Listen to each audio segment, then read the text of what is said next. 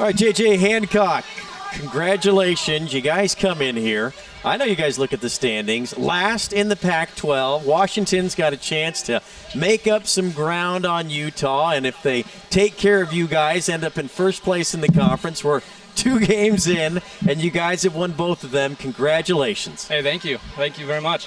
What's been the difference? Coach Lopez and I have been up here looking at you guys. The start of both games, a little bit wobbly, and then you guys have calmed down, and your confidence has been great. Yeah, we come in, it's rivalry weekend, we don't know what's going to happen. We're just going to play our butts off, and, we come out kind of soft, but we end up finishing really well.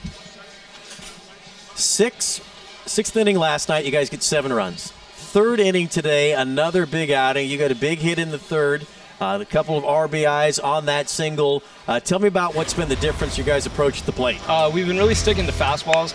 Sometimes they've been throwing us off speed, but they've been really throwing the fastballs for strikes, and we've been taking good swings on them and putting them in play.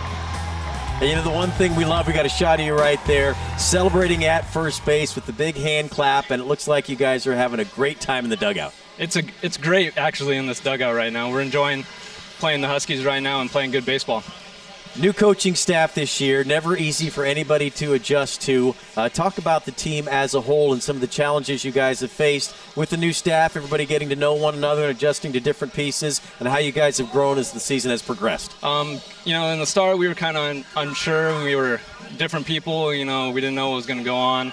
But as time goes on, we built a kind of a bond with each other, knowing that these guys are our guys and we're going to stick together through the rest of the year with them.